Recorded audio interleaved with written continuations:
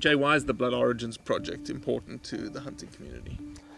I think the Blood Origins project is important because everybody has their own story and their own way of how they reach the place at where they're at in hunting. And I think it's important for people to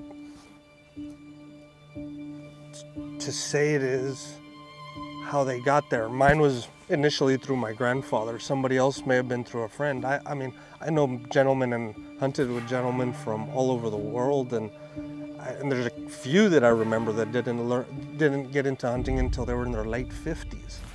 And I think it's important that people tell how they got there. Everybody's got their own story, and so you might as well capture it and learn from it. Perfect. Thank you.